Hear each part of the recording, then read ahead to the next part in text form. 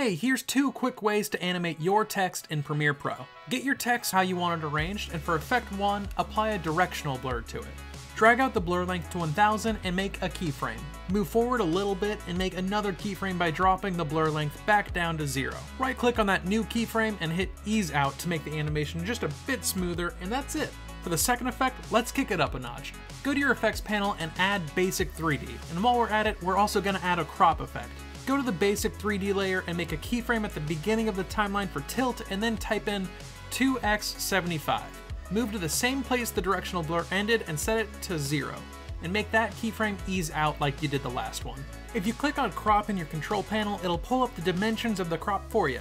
Like you might guess, the crop hides anything that isn't inside it, so drag the horizontal sides of that crop to line up with the first letter. Now take a minute to make one track for each letter or object you want to move independently by right-clicking here and hitting Add Track a bunch of times. For me, that's 8 tracks, 7 for Sonduck and 1 for Film. Now make copies of your original text in each track. You can do this by holding Alt or Option and dragging the layer to where you want it. As you drag them, offset them by 4 frames by moving your time indicator with your arrow keys. Now for the last part. For the sake of your workflow, move your time indicator to a point towards the end of the animation of all the layers, and now go one by one and adjust the crops so they're each on their own respective letter or section.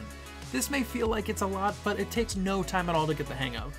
Once you've adjusted the last segment, trim or adjust the ends so that they all end at the same time, and the effect is done. If you don't like how messy the timeline looks now, you can select all of those layers you just made and make a nest for them like this. Now you can even apply more effects on top of it, like glow for example. And those were just 2 quick ways to animate text in Premiere. Hope you had fun watching, and I'll see you next time. If you're looking to save time and produce awesome work right here in After Effects in Premiere Pro, check out our links below to get access to our Motion Duck extension, which contains thousands of editable templates that are easy to update and ready to go for any commercial, client, and personal project.